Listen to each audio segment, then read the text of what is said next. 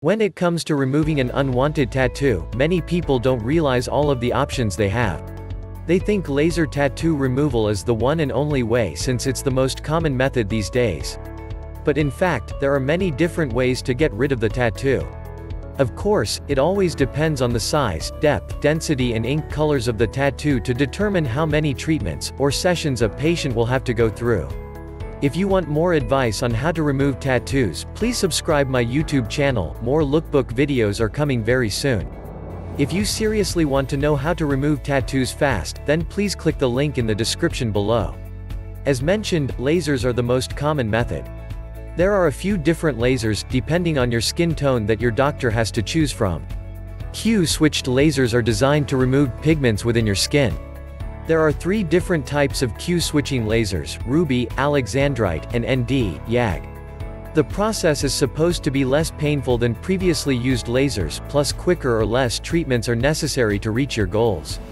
The Verapulse C laser is a combination of all 4 wavelengths, Q-switched lasers included, that can manually be adjusted to fit the needs of the patient. This laser is also known as a cosmetic laser, since it is capable of removing all colors from one's skin.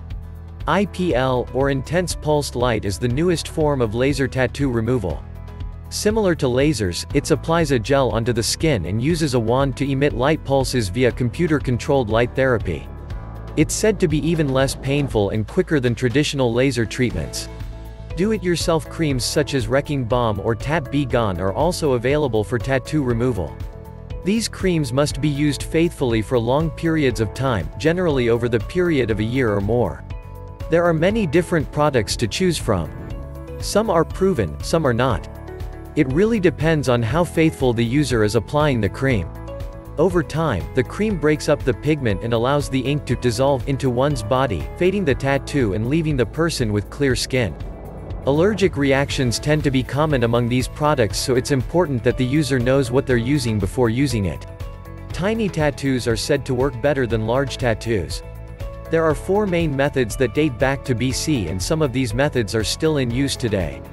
Excision is the easiest of them all. The doctor would use a scalpel-type instrument to cut out the tattoo, then close the open wound with stitches. Though this method is painful and infection rates from the past were high, it was the most popular method. It's still used today, only there are better medications for pain and infection rates are not as high. It usually took 1 to 2 treatments to remove a tattoo, depending on the main factors above.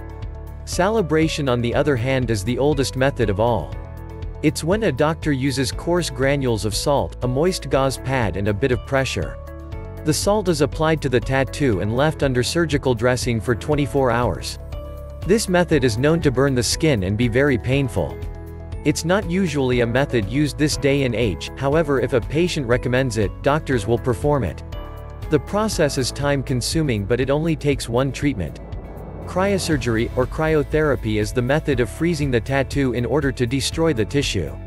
Several sessions are required, however there isn't a lot of bleeding, but side effects include blistering, edema, pain and hydropigmentation. Similar to removing a hickey with a frozen spoon, cryosurgery is still used today, but in other types of skin-related problems. Liquid nitrogen is applied to the target area, which causes stinging and burning, plus swollen red skin is inevitable. Dermabrasion is the method where the skin is sanded to remove the surface and middle layers of the tattoo. Said to be very painful, the technique uses a wire brush to remove the upper layers of skin. The burr or brush rotates rapidly, taking off and leveling skin. This process causes the skin to bleed significantly and will leave scars. This method is still used today, but generally when removing acne scars, not tattoos. Chemical peels, such as TCA or trichloroacetic, are another common form of tattoo removal. Though this method is older, it's not considered old or new. The chemical solution is applied to the skin, causing blistering and eventually peeling off, leaving new skin. This method is said to cause scarring, infection, lightening and darkening of the skin, as well as numbness, stinging and burning sensations during the procedure. The peeling lasts for up to a week, then the process can be repeated if necessary. The process progressively removes layers of skin and the tattoo design over time, so more than 1 treatment is necessary.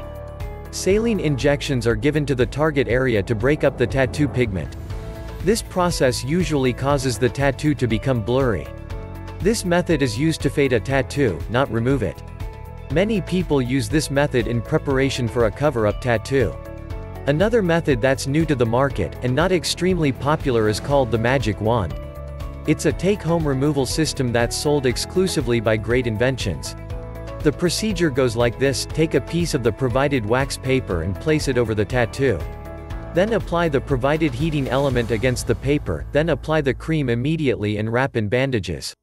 The burn mark it leaves replicates an iron, literally. This method is said to be extremely painful, as the iron cannot be removed for at least a period of 5 minutes. Now, as for being a candidate. All of these methods have their specifics to them, but the best candidate for any tattoo removal option is one who has realistic end results. The tattoo was meant to be permanent, so getting rid of it will be a lengthy process. Click the link in the description below. If you like the video, then give the thumbs up, and share it with your friends. Don't forget to subscribe my YouTube channel for more information. I love you as I love myself. Thanks for watching, have a nice day.